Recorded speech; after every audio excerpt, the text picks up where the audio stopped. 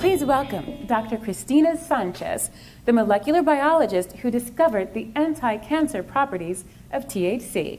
My name is Christina Sanchez, and I work at Complutense University in Madrid, Spain. And I have been working for the last decade on the anti-tumor effects of cannabinoids.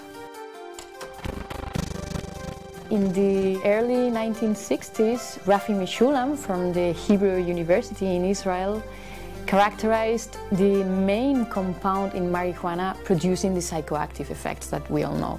The cannabis plant has been known for millennia. After the discovery of this compound, that is called THC, it was pretty obvious that this compound had to be acting on the cells, on our organism, through a mechanism, through a molecular mechanism.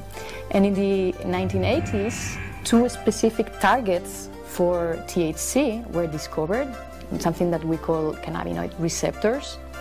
And after the discovery of the receptor, it was obvious that our body has to synthesize something that binds to these receptors. It was pretty obvious that was something endogenously produced by our own bodies that was acting through these receptors. And these compounds, these endogenously produced cannabinoids, were found a few years later, and it's what we call the endocannabinoids, because they are produced endogenously inside our bodies. These compounds, the endocannabinoids, together with the receptors and the enzymes that synthesize, that produce the endocannabinoids and that degrade the endocannabinoids, are what we call the endocannabinoid system. And we now know that the endocannabinoid system regulates a lot of biological function. Appetite, food intake, motor behavior, reproduction, and many, many other functions. And that's why the plant has such a wide therapeutic potential. We started working in this project 15 years ago, and it was basically by chance. We were working with astrocytes at that time, and we decided to change the model and work with astrocytoma cells, the tumoral cells. And we observed that when we treated these cells with cannabinoids, THC, the main psychoactive component of cannabis, it was killing the cells in our petri dishes. We were killing the cells. So we thought that we were facing some potential anti-tumoral responses. And then we decided to analyze these compounds in animal models of breast and brain tumors. The results we have obtained are telling us that cannabinoids may be useful for the treatment of breast cancer.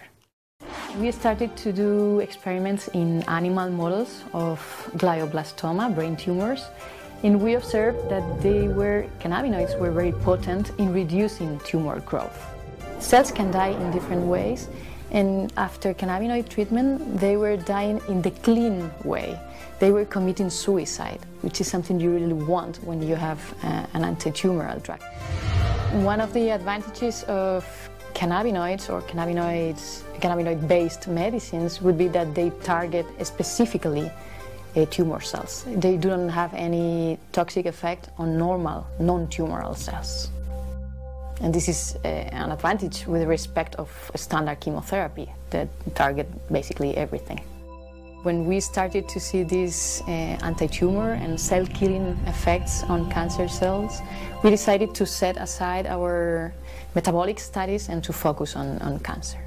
I cannot understand why in the States cannabis is under Schedule 1, because it is pretty obvious, not only from our work, but from work from many other researchers, that the plant has a very wide therapeutic potential. We are in contact with doctors in Spain, oncologists, neuro-oncologists, and breast specialists that are willing to test these compounds in human patients. The plant, besides THC, produces cannabidiol. And this compound is very special because it is not psychoactive. It has been demonstrated that it's a very, very potent antioxidant. It protects the brain from stress and from damage, kills cancer cells, and when you combine it with THC, it produces synergistic effects, which means that the effect of THC is potentiated. At this point, we have enough preclinical evidence supporting the idea that cannabinoids may have anti-tumoral properties. We, as researchers, should explore in more depth and be willing to try in many different pathologies. Cannabis has an enormous therapeutic potential.